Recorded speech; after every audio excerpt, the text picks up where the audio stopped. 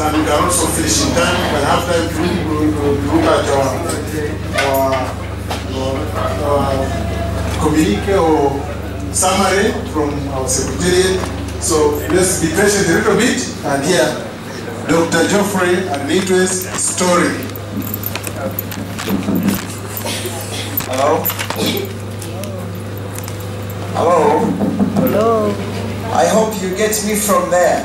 This technology is not working for me, but I'll try to use it. You can get me there? Okay. I'm going to tell you a story on bananas. But when Arthur, I think, thank you, I recognize the invitation to give me a chance to talk to farmers. I used to be a farmer, a banana farmer actually, but my mom was a better farmer than myself. But I hope to catch up.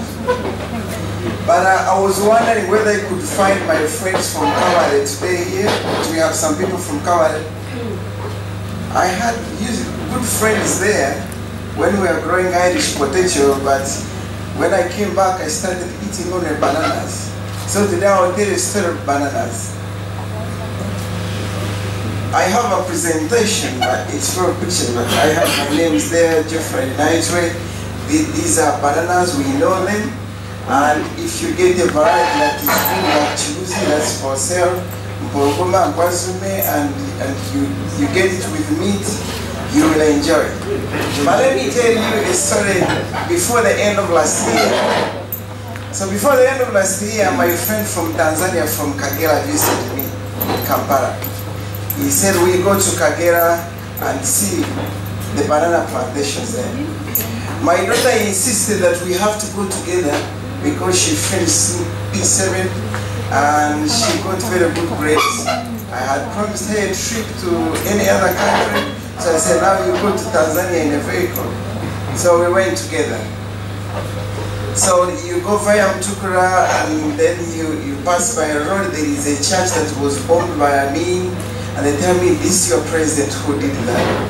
But I tell you, the people in the Kagera region, they speak a language like Kunyankore Ruchiga. You know what I told Joseph?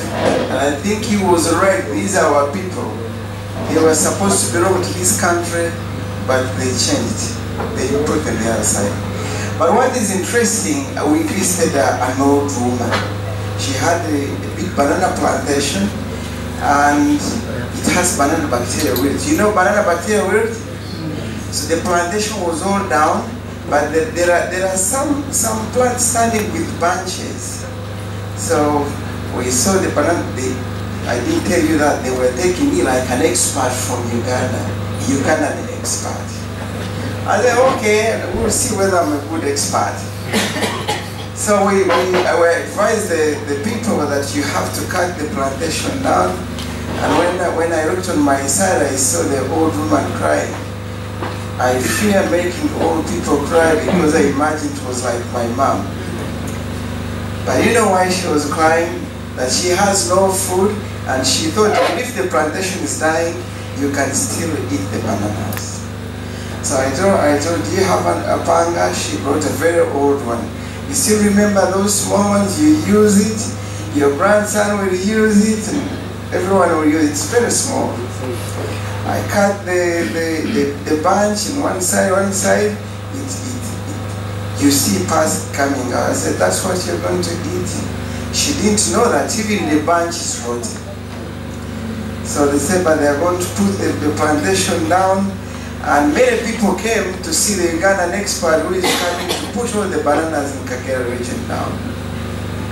So I told Joseph, we need to move because once these people come here, they are likely to punish me.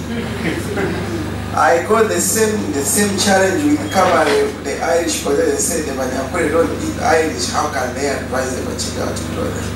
And one farmer chased me from the garden. So when I remember, I said, Joseph, we have to leave. That evening they had scheduled me to talk how to manage banana bacterial wilt on the radio. It's called Fadeco FM. I said I will go because the radio is far away from these people. No one is going to attack me. So I took the same approach. This disease will affect the banana that you eat. If you cut it, the animals will not even eat it. The pseudostem is rotten. The pseudostem is like the stem of banana. Even the young ones are already affected, you cannot use them. Then people picked phones and they were calling. They were saying, arrest this man, arrest this man. That they want their plantations. So the foreign there, I said, Joseph, we can get knowledge from Uganda. We partner with Banana Program and we help to rescue people in Kagera region. So I drive back with my daughter, asking me questions, but why were you talking about the things that annoy people? I said, Kipper, when you become big, you will annoy people. So back to Kagera, we went to Bushenyi. I had told my daughter, this picture like this, that my mom got school fees from the bananas. So she expected to see huge batches of bananas. So when we reached home, they cooked rice in the evening. We didn't have bananas. My brother who managed the plantation is a teacher. He doesn't care about controlling the Banana Bacterial Wilt. So we ate. My daughter asking, we didn't eat much. Okay, show me where you got school fees from. The plantation is almost a quarter way, it's down. I asked my brother what happened, how do I explain this now to this young girl? He said, in a way you find ways to explain. But I told her, you see, the disease finished all the bananas. Then she said, but you do research in Ghana. Every day I work till late in the night. When I go, they ask me, what were you doing? Doing research. But the bananas are all dead. I work in Banana Research Program. And we provide technologies, new varieties that are resistant. But at home, the plantation was down. I said, okay, we prepare to come back to Kampala. The whole village has the same problem. I know there are people helping from Banana Program. They have agents helping people to control the disease, but they are all struggling. The disease is difficult to manage. I tell you, no single banana in this country can survive Banana Bacterial Wilt, because there is no source of resistance. Resistance is ability not to get the disease. All bananas will get the disease and die if we don't do anything. So anyway, I said we drive back to Kampala, and then it was Christmas came in. But I have many questions and many reflections from Tanzania. I still hear people on the phone, arrest this man. He's going to destroy bananas. But I didn't tell you what I responded on the radio. I told the callers, you arrest the bacteria, not me. I'm not the one killing the plantations. You get those microbes, they are small things, they cause the disease, arrest them, don't arrest the Ugandan. The Ugandan is not killing your plantation. And then the chorus came down, but I still remember this on my way to Kampala. You have to arrest the bacteria, not me. But you know, Christmas came in, then we make resolutions on the first day. That's all. The list there, she wanted to get the 4 points. Good enough, she wrote. Then the mother has a long list, then I had my own list also. My point number 1 was that I'm going to keep it near in the bananas to resist the bacteria. Because it's the only way to arrest the bacteria. Because banana itself cannot arrest it. Whether people shout or not, what I saw in Tanzania and in Bushenyi, if we do not do anything to arrest the bacteria, the plantation is going to go down. And the children, you have children, I have mine, they are going to ask you, Daddy, where is banana? Where is matoke? You're going to buy rice. But when you go to the village and you see an empty field your grandfather gave you, you will be embarrassed also. They'll call you a failed research man. So I say, okay, but we have to do it correctly, you know. So I'm going to give you updates. How do we arrest the bacteria? It's difficult to arrest the banana has failed. So when the banana has failed also, you have to do something. When you have malaria, if you do not buy the medicine, your body has failed. They will put you down there. And once you go down there, it's difficult to come back. Probably you don't come back again. So You see the beautiful bananas there. Very soon we will not have them. But the research is doing something. So when this picture is from my friend's side after Bushenyi, it's called Bunyabuguru. When you stand there, you can see banana and you can see this lake down there. It's an old picture. We used to admire that place. My brother was teaching there, and we used to see bananas everywhere. These bananas can grow everywhere, but if you go there now, they have clean space. You can rear animals, but it's not that they like the animals or the rice or cassava. I don't want to annoy you. In Bushenyi, we only ate cassava when bananas was not there. And we never called cassava food or maize food. No. If you said you have food, we gave you bananas. When we were taking tea, I talked to my friend from Soroti, from Lila, that you eat banana. I know the true story there is if you eat banana, you become soft like banana. So they did not eat it.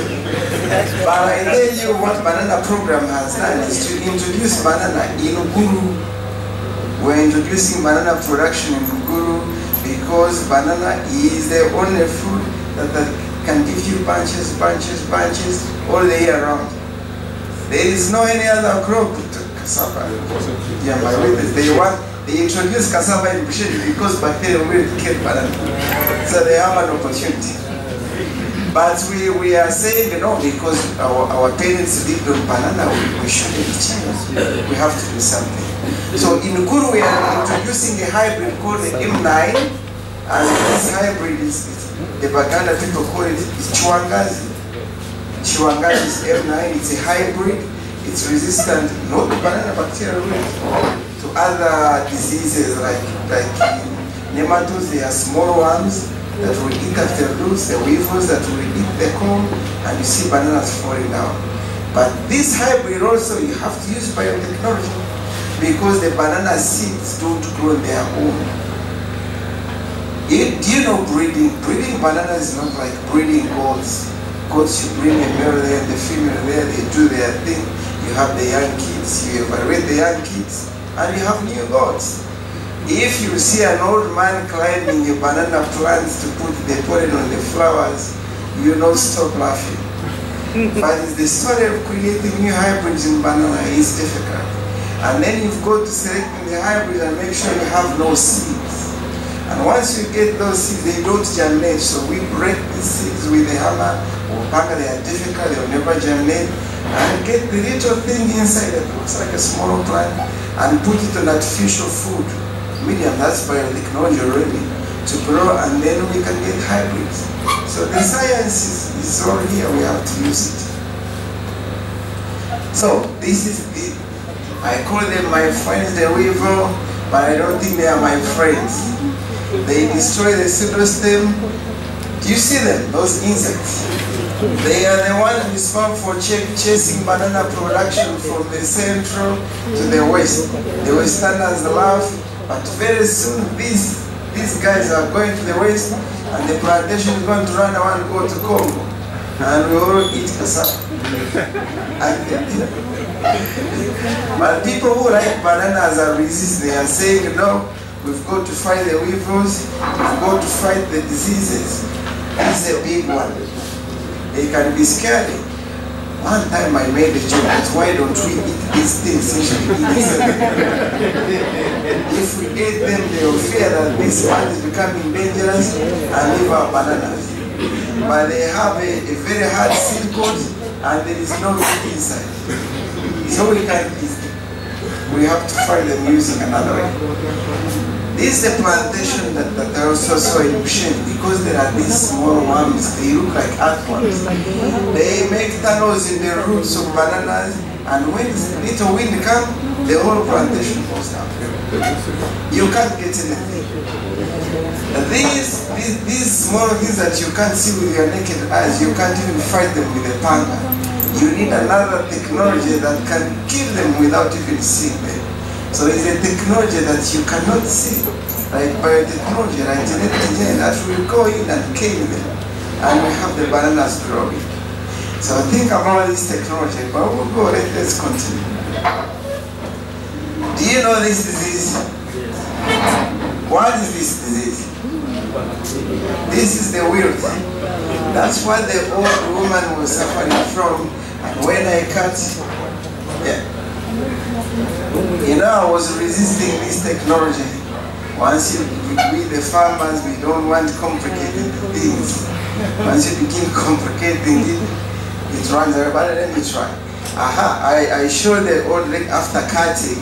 That's what we found out. But after cutting, we could see things like this also that look like pus. And the smell is horrible. The animals could not even try it.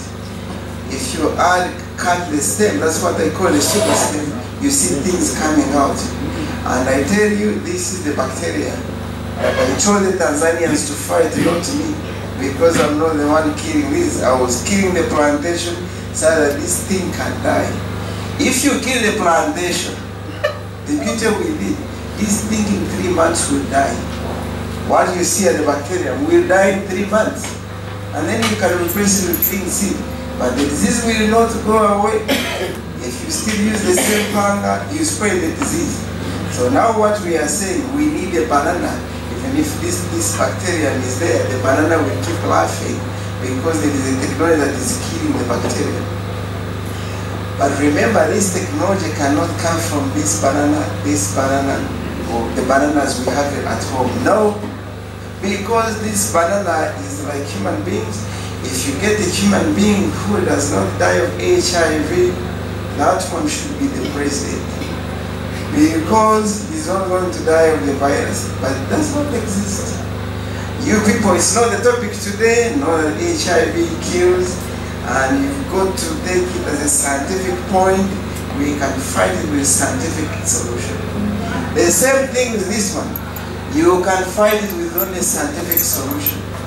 You go to church and pray. I'm a believer, we can pray and things change. But once in a while they refuse. Because God said, don't test me. We can't test God, we have to do something. So in Kawanda, you know sweet pepper. Sweet pepper is not kamura, it's not chili. If you put kamura in matoke, the babies will not eat it. It will be chili. But we are not using that chili. And even if you use chili, we are not putting the whole chili. We are picking a very small thing that helps the banana not to die and put it in banana. So the taste remains banana, but it has he called it the gene. I'm going to test the people who speak languages, the Baganda, Banyankore. Do we have people from Bushen here? Yes. People from Bushen, I think we know the best Banyankore so far.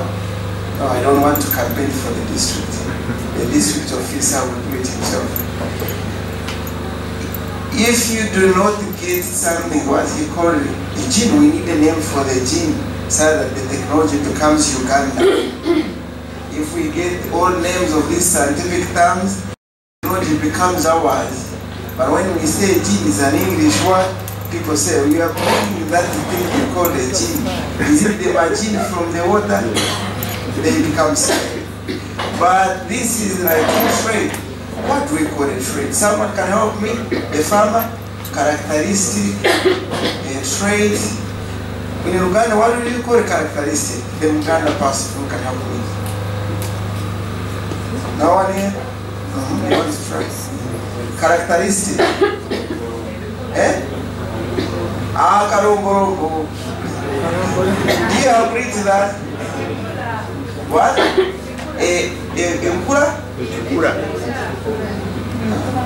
Now you see when they were saying that science don't agree, even the farmers may not agree. This one is saying Karomborombo, the other one is saying something else.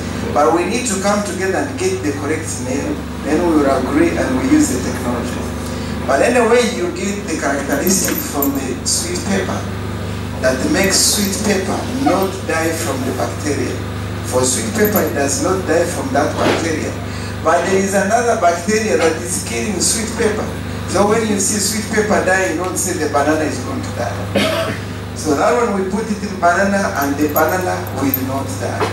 If you come to Uganda, we have bananas.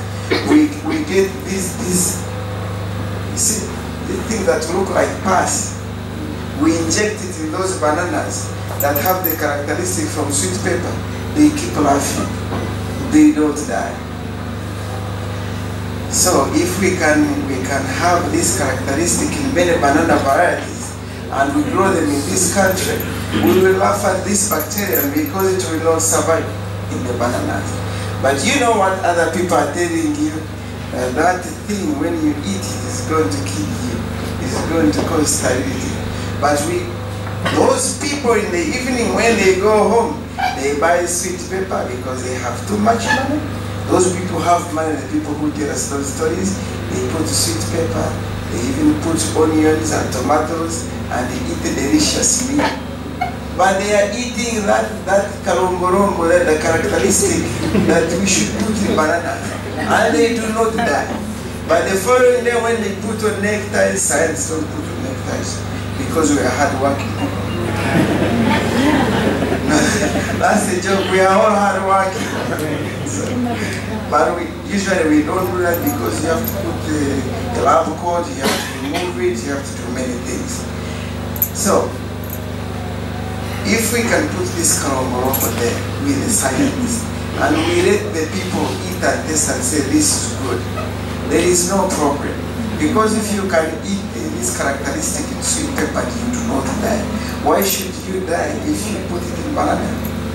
I tell you my dream, I know it's difficult, but if I can get the onions and all the katunguma in my banana, and I tell my wife just cook when the meat is already cooked within the onions, it will be fine.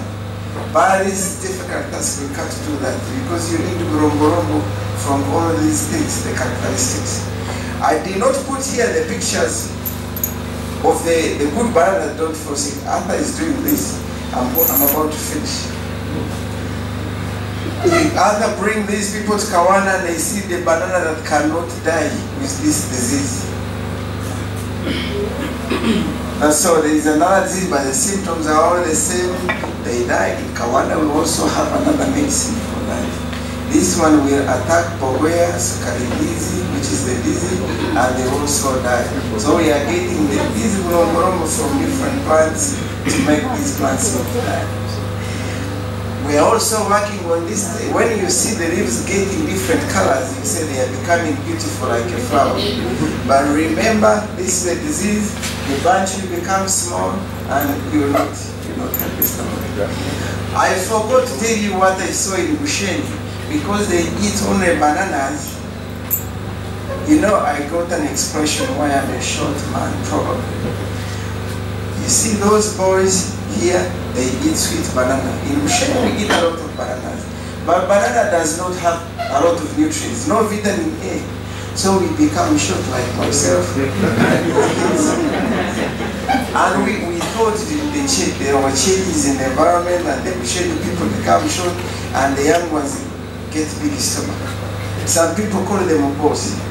But to be a boss, you need to have money.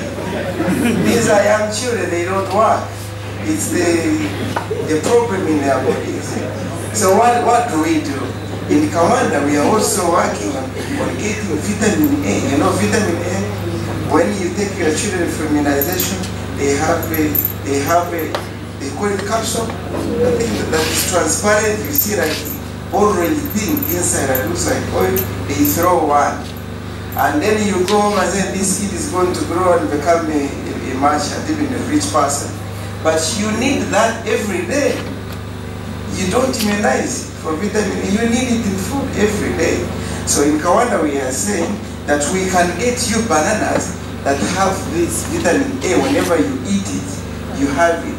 The men will become wiser, your children become smart in class, you reduce the number of days you sit in the clinic, you save more money, you don't see people with glasses when they are young because their eyes are sharp.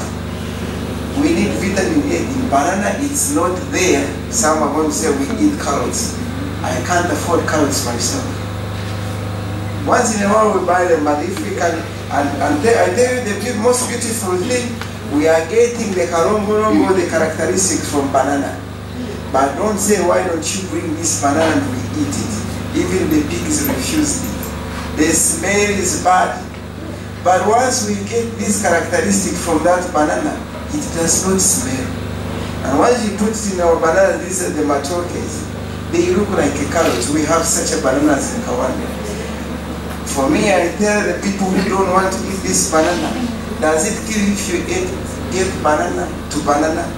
Because we are getting this karamboromo from banana to banana. How will the banana kill you if you are eating all banana? We eat chibuzi and porogoma and mix them in the stomach. We don't die. How about if we mix? This small thing there, we can't die. If you eat banana and get cancer, there is a problem. Feed on banana for many years. How can people tell them if you eat this banana you get cancer? Because for them they are rich, they are paid to tell you those stories because they earn money, no problem. But this one is the safest that you can do. Get karamboromo from one banana that smells bad, put it in matoke, you have smart children, healthy ones, the country becomes healthy, make more money, become another American. This one I will not spend much time. The Banyankore people call those Umkankana Mukmaya Mpumumpu Muruganda. That's where we start from. That's where we start from. We get those small flowers, put them on artificial food. Then they grow without developing leaves. Then that's where we start from, and finally we get these plants out. We do not import anything from Europe. This work is done in Kawana by the people that are paid by government of Uganda. Very small salary. Someone asked me, why don't you leave this good salary and go away? It is small. I said, you know, I also have children. If I get good bananas, they will eat them. But I can sell them and make money also and live research if we make beautiful ones. But I still need to make good banana that can feed these people. So how we do it? You get this banana with look like carrots. We fence them. These people in government tell us you've got to fence. But if it was me doing my research in my own country, no fence. Because banana is not dangerous. But that's how we do it. You see, the banana I was telling you, this is sukaribisi. I don't know whether this picture is clear on my computer. If you look at the other one, it looks like a good carrot. Let me tell you one thing. Last week, a farmer came with a truck and 4 boys to Kawana and called me with a finger. He didn't want to talk because they know it's not allowed to grow them. So I went and told him, he said, can you give me these plants that will not die from bacterial wilt and they have carrots? I said, no, banana with carrots, you can buy carrots. He said, no, it looks like a carrot inside. I told him they are not allowed because we don't have zero. He said, I don't want zero for me, I need to grow them. And you keep quiet, don't tell your boss. I don't know who showed that man to me. I am involved in genetic engineering, but I don't sell them. I told him it's not allowed. He became annoyed. Then he sent one boy to come. You know the Ugandan thing, Sebonkoyo maker. What can we give you to give us these bananas? I told him it's not allowed. You go and talk to the director, Dr. Tushemenirwe, and he will explain. They say we don't want to talk to him. He gave me a business card that if you change your mind and you know what you want, call me. But that's the danger we go through if you don't have the law. We are not allowed to give these bananas to people who want them. Some don't want them. But those who want them, give us the right, give us the chance. We can eat them. It's choice. You may not eat them, but don't stop me from eating them. We can eat them, but we need the law. So this banana is also there.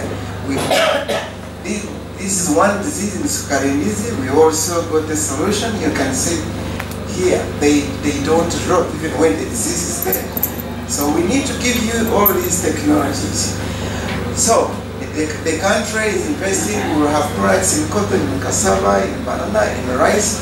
At one time we can have solutions from the science, like solutions from the church. But we all need to work together. You, the farmer, I'm also a farmer. I grew bananas, I think, when I was 6 years, helping my mom.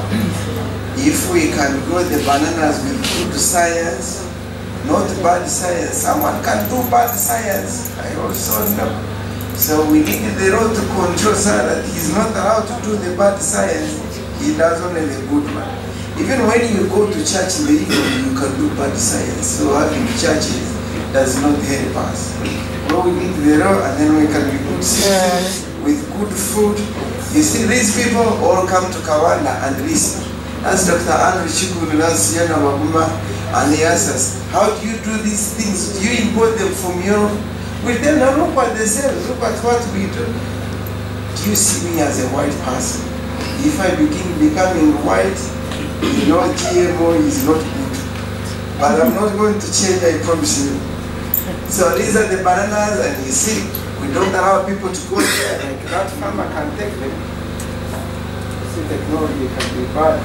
This guy needs to be regulated so that he doesn't stop me from talking. So we have those bananas, and this another scientist. If we need to give a chance to science, why are we shying away? When there were diseases, science helped us. But the science, we need to support the local people who will have local solutions for local problems. We don't want to import these things because we do not know what is in there. But we can make them. Why we import them? So I'd like to thank you.